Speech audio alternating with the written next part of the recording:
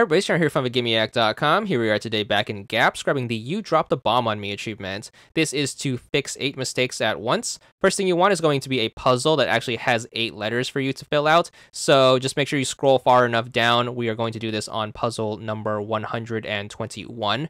Then once you find a puzzle with 8 things to fill out, just make sure you fill it out with a bunch of gibberish. Just make sure you spell a bunch of non-words. Once you get all of the boxes filled out, make sure you hit both left bumper and right bumper to use the fix feature. If you happen to have 8 mistakes, you should fix 8 of them at once. And then if you happen to do that for the first time, you should be good for the achievement. So use that fix feature. It should reset the puzzle and you should be good for 30 gamer score. And that's all there is to it.